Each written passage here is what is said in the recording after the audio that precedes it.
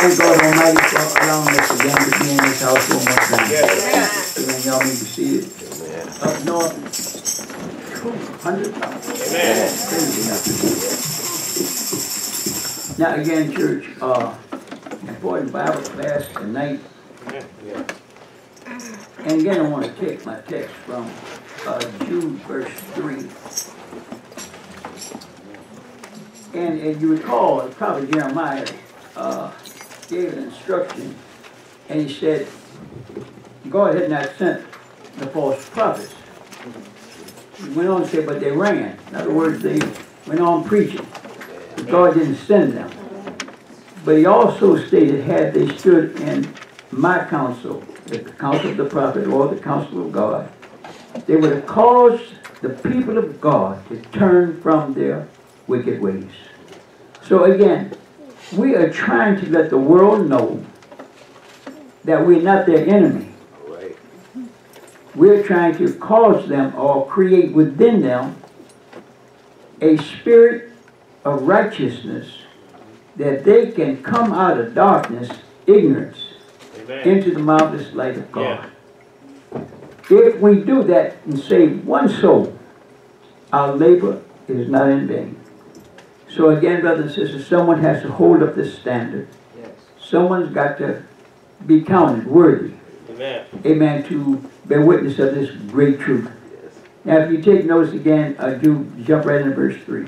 Beloved, when I gave all diligence to write unto you of the common salvation, it was needful for me to write unto you and exhort you that you should earnestly contend for the faith which was once delivered unto the saints. Now let's get Galatians chapter 1, jump right into verse 6. If we earnestly contend for the faith once delivered.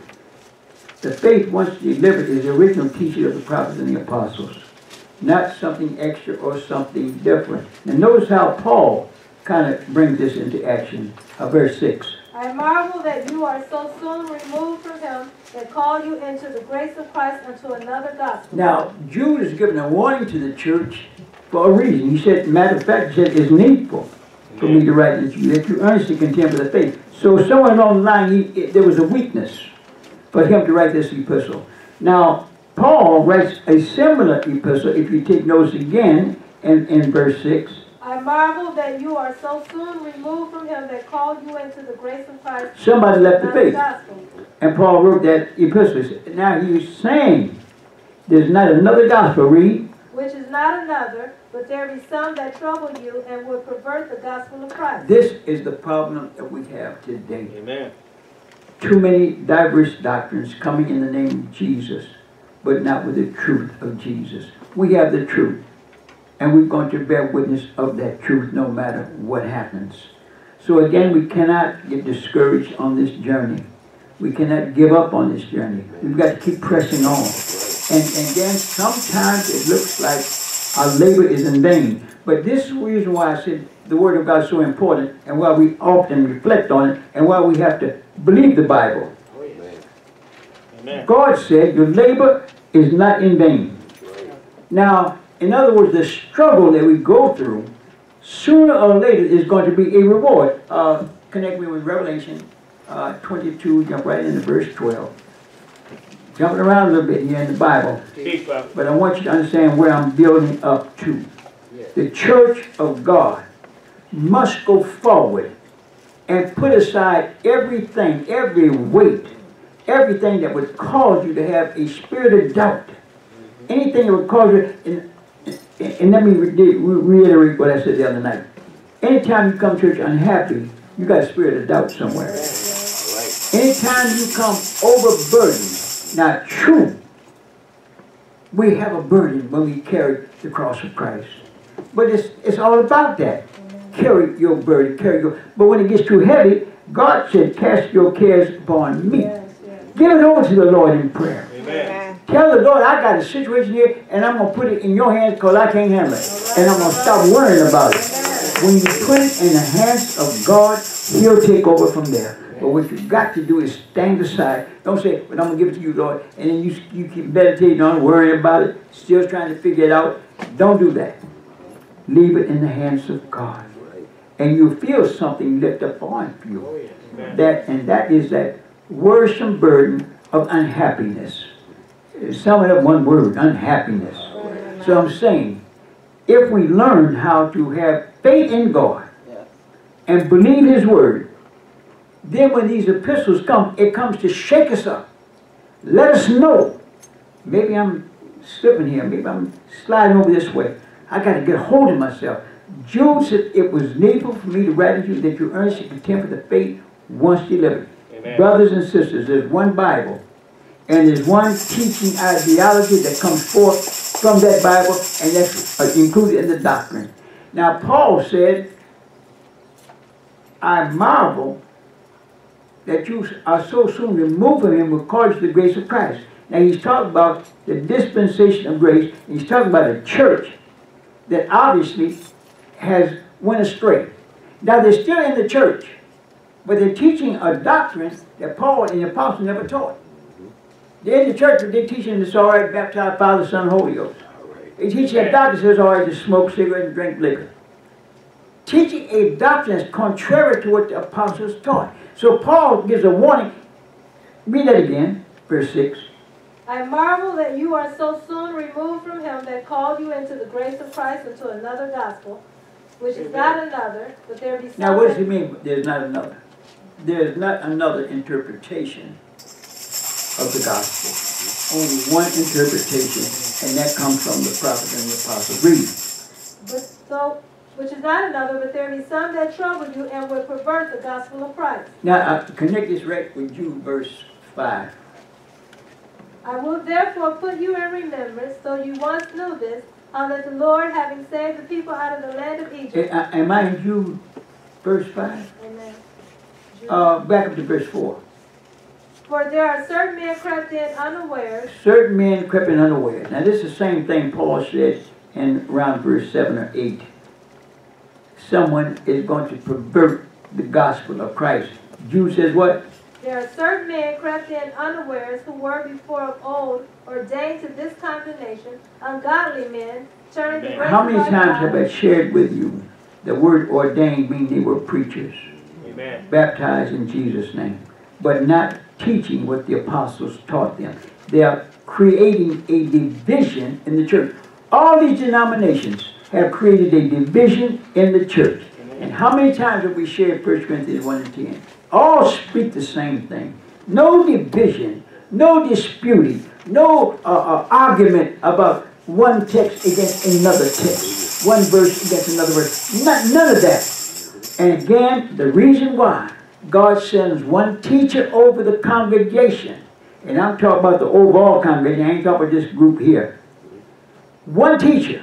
Amen. Because that creates a oneness in the faith, and it creates a direction where there's no room for argument or debate or strife. Amen. When you've got different divisions, someone's going to come up with a different interpretation. I shared with a sister some years ago, and never will forget it. And give me 1 Timothy 3 and 16. We were dealing with the Godhead. And I said, I'm Jesus only. She said, oh, I used to be that, but I found out that's not the right way. I said, oh. I said, well, what about 1 Timothy 3 and 16? Read that. And I'm going to show you how the devil can take a verse and cleverly slant it to mean other than what the Scripture is trying to say. And y'all know that what the Scripture is trying to say. Read. And without controversy, great is the mystery of godliness. God was manifest in the flesh. Now, when I hit that passage of Scripture with her, God was manifest in the flesh, she said, yeah, but it don't mean what you think. I said, well, what do I think? Now, see what she's trying to do? She's trying to create a diversion from the actual truth, because she knows what I'm thinking. Amen. I'm thinking the same thing she ought to be thinking. And what she thought before the devil twisted her mind. Read that again. And without controversy, great is the mystery of godliness. God was manifest in the flesh. Now Paul goes on to say what? Justified in the spirit, seen of angels, preached unto the Gentiles. That seen of angels, that means he was in heaven at one time. Amen. Preached unto Gentiles. Preached to the world. Believed on in the world. Received up into glory. And went back up to glory. Now it says God was manifest or made or became flesh. Amen. He became a human being to suffer and die on the cross. Now God didn't die on the cross, the flesh. But the Spirit of God was in the flesh, but when the flesh died, the Spirit, as you know, left and went back to his divinity. Amen. Is that right? That's right. And Jesus said it's settled. It's done. In other words, the price for humanity through the redemption process has been completed. But again, it took a man. But it's so complex to try to figure out, well, how can he be the Son and yet the Father? How can he be God, yet he died on the cross? But God never died. God can't die. If God died, then we ain't, our race is in vain. Matter of fact, we wouldn't even be here today. Why? Because we're reflecting holiness. And the devil will get rid of holiness first. Amen. And then he'll take care of the rest of them. But he wants to get rid of the true church first. But brothers, we've got to understand this is a warfare, this is a struggle. And I'm trying to explain, in the warfare or the struggle, there's a burden that has to be shouldered by each individual. But if the burden gets too heavy, you got to turn it over to God. Now, the reason why the burden gets so heavy, because we make it heavy. By trying to understand and figure out the anxieties of the world and try to relate it with us and the false churches, and again trying to relate it with us. So it creates a mountain of worry, amen, trying to understand, trying to figure out why they don't understand like we understand. If we can see it, why can't they see it? You know, I said in my car, I used to think about that. Why they can't see what we see in holiness? The Bible said without holiness no man shall see the Lord. What's so complex about it? Paul said, but present your body as a living sacrifice, holy and acceptable to God. I shared a passage of scripture with someone, and they claimed they believe in the Seventh-day Adventist Church. But he said, but we still got to keep the Sabbath holy. And so in Colossians, get me Colossians again, 3, and is that 3 and 16 in Colossians? New moon and holy days. And 2 and 16. Yes. Let no man therefore judge you in meat or in drink or in respect of a holy Now, day. no man judge you. In other words, no preacher can tell you you're wrong because you don't keep the Sabbath holy. Amen. Read that again. Let no man therefore judge you in meat or in drink or in respect of a holy day or of the new moon or of the Sabbath days. Which are a shadow of things to come, but the body is of Christ. Yes. Let no man beguile you of your reward in a voluntary humility and worshiping of angels, intruding into those things which he hath not seen, vainly puffed up by his fleshly mind. Now, if you connect this with Romans 12 and verse 1, 2, it tells you very clearly that each day that you live in a sanctified way is a holy way. Not just a particular day. He don't want no more Sabbath. And give me Hebrews chapter 10. What do you say about candle burning? Amen. If you're going to keep the Sabbath, you got to keep killing that oxen every holy day. You got to get you some candles. I saw the TV last night. Here's a woman and she's trying to get her soul right with God. And she went to this Catholic church and they got candles over there. And she got her candle and they got thing and another candle is lit. And then you got stems where you dip in the lit candle and then like your candle. Then you walk up to their altar and then you sit it down. Then you pray. That's right. Read. In burnt offerings and sacrifices for sin, thou Burnt offering means a candle offering. That's exactly what she's doing. She lit it up, then she goes and makes it a offering. Burnt offering is what? And sacrifices for sin. Burnt offerings, because you have sinned. Thou hast had no pleasure. Because they don't have no pleasure. Forget about it. Why is it they still do these things when the Bible speaks against it? Because they misunderstand. They misinterpret. Somebody telling them, yeah, but it don't mean that. Somebody telling you God manifests in the flesh, it don't mean that. Somebody tell you, well, the correct baptism is in Jesus' name. Yeah, but Father, Son, and Holy Ghost is what God said. But here's what I'm trying to explain. If you don't have a teacher who can break it down and teach you what thus saith the Lord in a correct way so you can understand, you're going to have all kind of confusion and all kind of burdens that you begin to carry because you're thinking about what somebody else said or what somebody else interpreted the Bible, the way they interpret it, and you keep this burden sometimes in your subconscious. But I'm trying to let you know, you get rid of your past life and get yourself wrapped up and tied up in Jesus and follow the Word of God all you know how, live all you know how. At the end of your journey, everything's going to be all right because everything's going to come out perfect and correct in Jesus' name. So it's a struggle day by day. But let's learn how to be strong in the faith. We are the guiding light. Yes.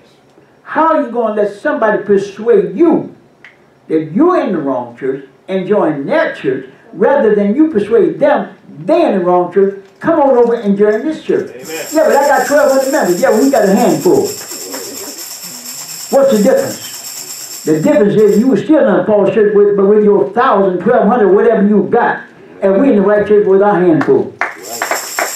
Straight is the gate and narrow the way that used to like them few that can find it.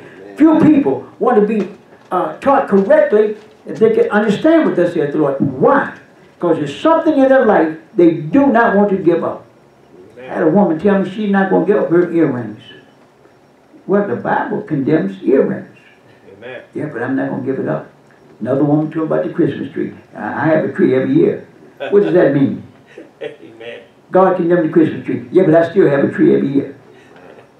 You're missing the point. I don't care if you got 99 trees every year. God condemned the tree. Case closed. Now what you going to do about it? You going to obey the Word of God or you going to disobey the Word of God? So again, it brings us all back to the same case scenario. You've got to follow the code of obedience in order to live a holy and sanctified life.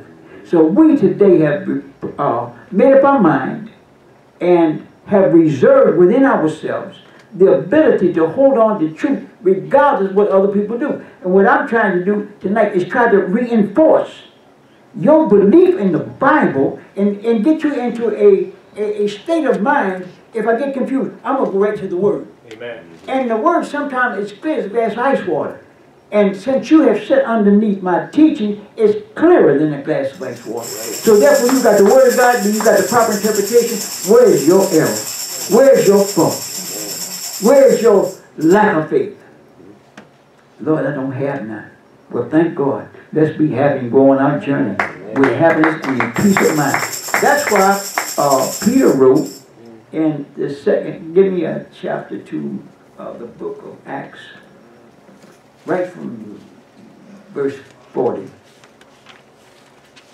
Here Peter is giving an encouraging message to the New Testament church that has just been created. Now, you know, when Peter preached his sermon, this was the beginning of the New Testament church. Amen. That sermon introduced the first New Testament church. Read.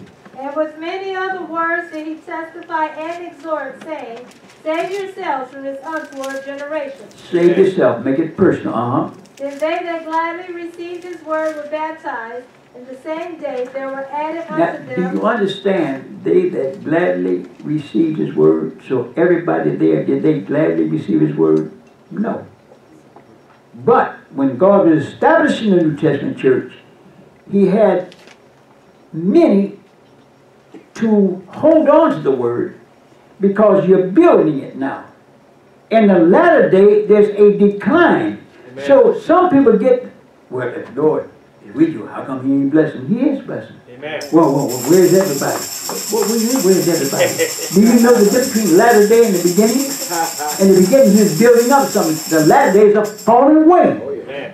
And I shared the other night, God said, except I shorten the time, there would be no flesh worth saving. But for the elect's sake, for saved people, I'm going to shorten the time. Why? Because they'll fall away. They'll be discouraged. Hallelujah. That's why we're so small in number. Too many people got discouraged, and before all of us fall away, and this is the true church, y'all listen to me and hear me what I'm saying. God will come and split that sky and wipe away the untoward generation, the sinful and disobedient and the unbelieving. He's going to wipe it away. Yeah. Before he'll let it come down to nobody standing in true light. So don't ever think, well, this is going to lead, and then that's going to cause the next one to lead, and then the next one, it may be. But somebody's going to stay. And it's going to be at least 2 or 3. Because the Bible says by out of his mouth are 2 or 3 witnesses. And then he said, I'll be with you. Amen. So all we got to do is fight the good fight of faith, and along the way, receive our blessings. But there's certain blessings, it takes prayer to push through. And here's the reason being.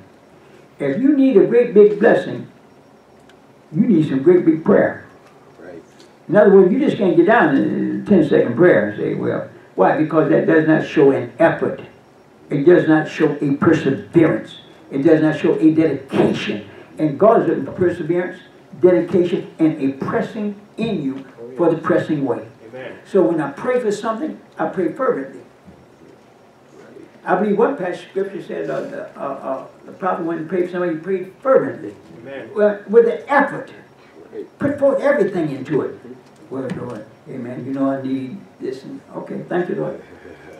No, you got to pray sometimes for what you need. Pray.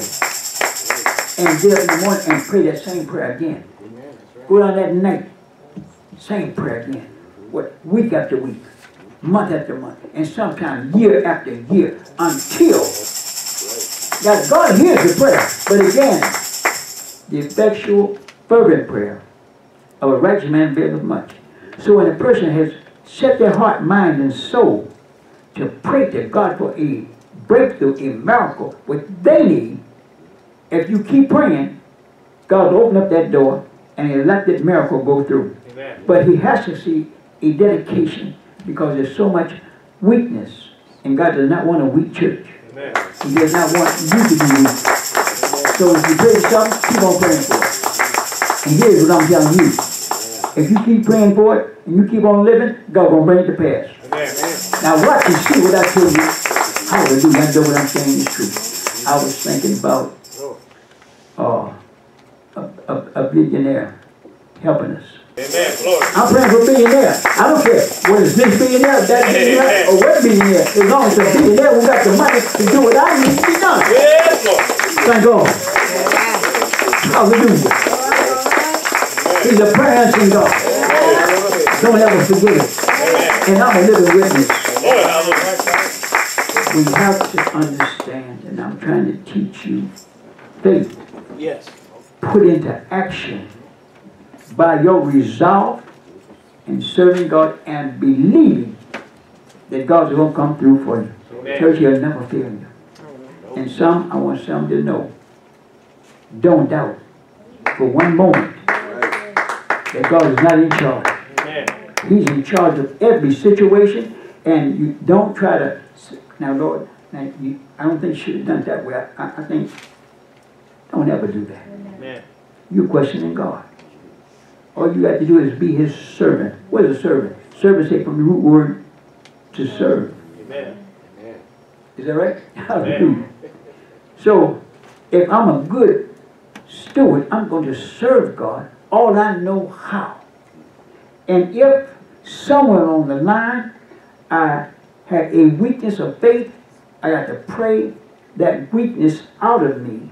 That's why the Bible says that the weak sound strong. If you keep saying you're strong, then you won't be weak because your faith will take over. And the next thing you know, you are strong. Amen. Oh, hallelujah. Moses couldn't speak too good. No. God said, don't worry about it. I chose you to be the leader. Amen. He didn't choose Aaron, who obviously could speak real good. He chose Moses to be the leader. Because when Aaron and his sister rebelled, he called Aaron and Miriam out and said, you spoke against the leader. Amen. But Aaron's supposed to be the best speaker. All right.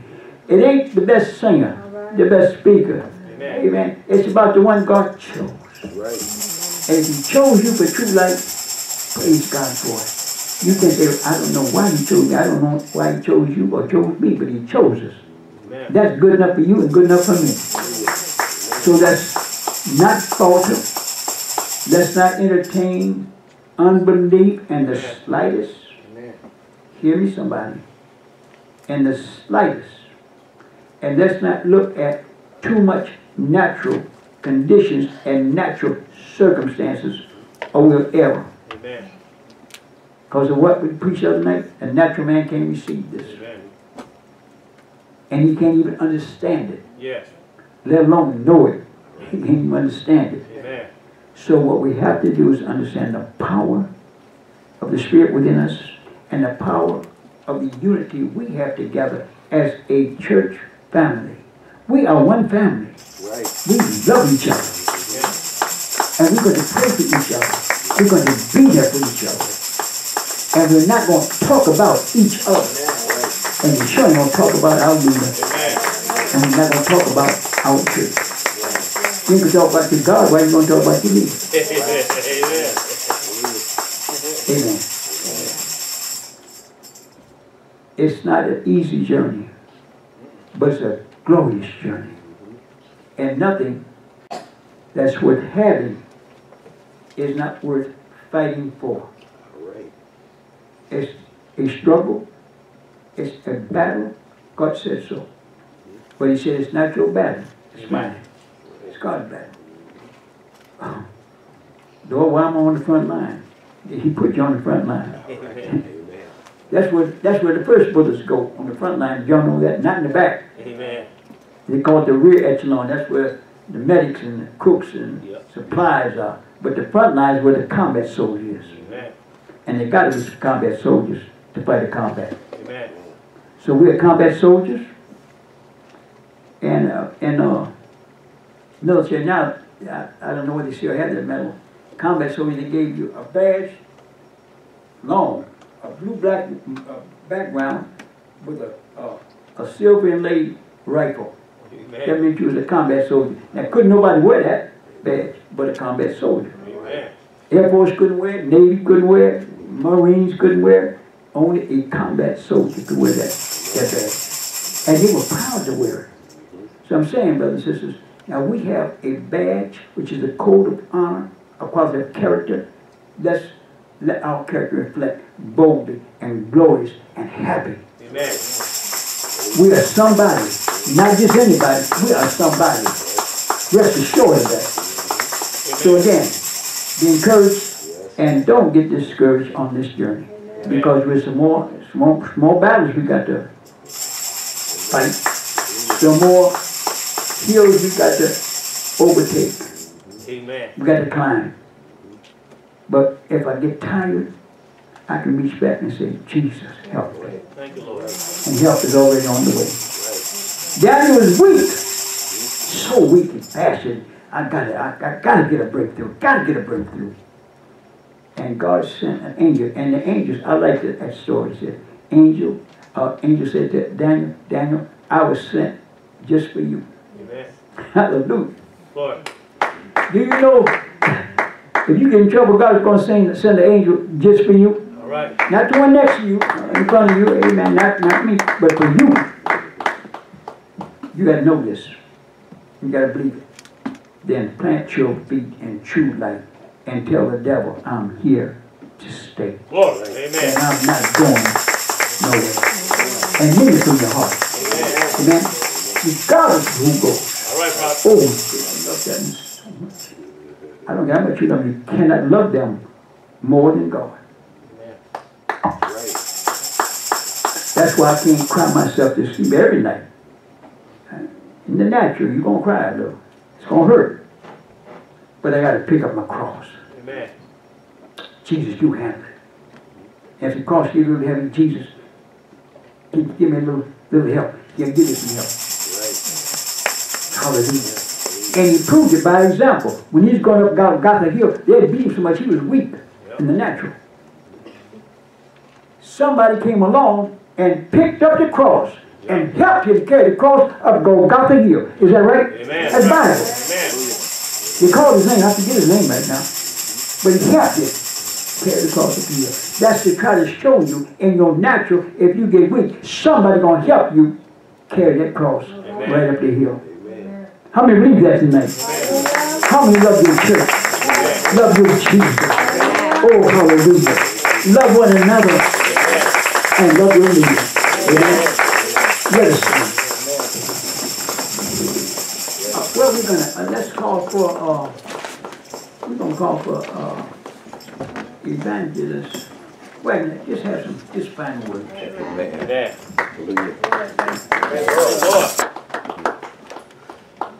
You know, I'm Jesus who's had my life. I'm Bishop and double I'm Bishop. Dedicated, faithful, sold out to Jesus. I'm the priesthood of the week. And just as your mother walks the land and took the example of holiness, I'm to why I'm the Jesus. Just thank God for the teaching for our prophet. Amen. Always encouraging and he always teaches us to keep our head up. Amen. The people in the world they're always having their head down, but we got something to smile about and keep our head up and be encouraged. Amen. We're just meditating, thanking the Lord. How the Lord has blessed, when I'm at work, I just think of the jobs He blessed me with. I may prayed over years and years, and it come to pass through His will, not mine. Amen. And He'll bless if I pray for something else, like Prophet said tonight. I said, if it's Thy will, He'll do the same thing. So I don't get discouraged. I just say thank you, Jesus, and even first coming in church, thinking over the years. Wow, Lord, you always provided a decent job, a good job or something, but for the reason to pay my tithes and offering. You're not thinking about that in the world, but, if you sum it up, it was for the reason to be in the church, to give back to the Lord. So I thank God, and through our prophet and just permission to get a break sometime and then back at it again. I spoke with Evangelist, she said, you ain't going to know what to do with yourself. I said, oh, yes, I will, but it's a break for a moment, but you never get a break from the word. You might get a break physically, but not spiritually. So I thank God for the word on tonight. Amen. I'm going to go to Joshua and close in here. Amen. First, Joshua 1:7. Only be thou strong and very courageous, that thou mayest observe to do according to the law. Amen. It said, and which Moses, my servant, commanded thee. Turn not from to the right or to the left, that thou mayest prosper wherever thou goest. So it says, be very courageous, and basically being encouraged and not discouraging. So I thank God. We got to be strong, as prophet said, the soldier in the army of the Lord. On the front line, the battle, and God has won it already for us. We just got to just stand there and be still and just let Him fight our battles. And pray my strength in the Lord. Amen. Amen.